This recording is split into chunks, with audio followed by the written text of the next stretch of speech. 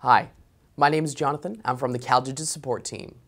If you've watched any of our troubleshooting videos before, you'll know that we typically do things in a manner in which we concentrate on a specific issue and then provide specific troubleshooting measures in order to counter that issue. Here, though, we're going to be doing something a little different. Here, we're going to be discussing a more general topic and then provide one or two examples of issues that users might have and how to deal with them. In this video, we're going to be talking about the amount of power going to the TS3 Plus, the amount of power going to each of the ports on the dock, and power going into your computer. We've also developed a firmware update that will deal with high-energy peripheral devices that we're going to talk about at the end of the video as well.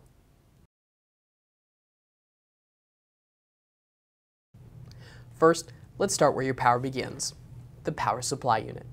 Now, this power supply unit will pull 185 watts of power straight from your wall to share between your computer and your TS3 Plus. Now, the first 85 watts of power are designated to charge your computer. The remaining 100 watts are designated for your TS3 Plus to power each port and each connected peripheral device. Now, on your TS3 Plus itself, each of the Thunderbolt ports on there provide a different amount of charging.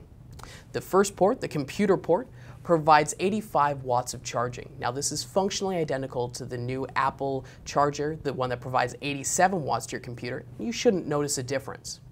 Now, if your computer does not require 85 watts of charging, this should not be a problem. If your computer requires more than 85 watts of charging, this will still charge your computer, albeit at a slower rate. Now, the second Thunderbolt 3 port over here, the pass-through Thunderbolt 3 port, that port provides 15 watts of charging. Now, this should be enough to provide power to most Thunderbolt 3 and USB-C peripheral devices connected to it, or if you'd like to, you can connect your computer to it if you'd like to receive less charging. Next, let's look at your USB ports. Each USB port on the TS3 Plus, whether they be the USB-A port or the USB-C port, will each provide 7.5 watts of power delivery. Now, that's going to be split between 1.5 amps and 5 volts. Now, power delivery and charging will always occur anytime the TS3 Plus is connected directly to your computer. However, if your TS3 Plus is disconnected from your computer, you may notice that several ports stop providing any power whatsoever. Specifically, the front USB-C port, the rear USB-C port, and the rear USB-A port directly adjacent to the USB-C port will not provide any power when disconnected from your computer. Now, this is going to be great for any of our users who use hard disk drives, which really shouldn't be running all the time, or light up mice or keyboards, which can prove distracting when constantly lit.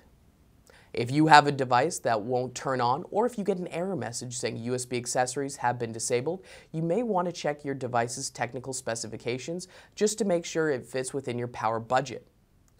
If you have a device that takes an unusually high amount of power, such as the Apple SuperDrive or the iPad Pro, we have developed a firmware update directly for this just to provide a little bit more power specifically for these devices.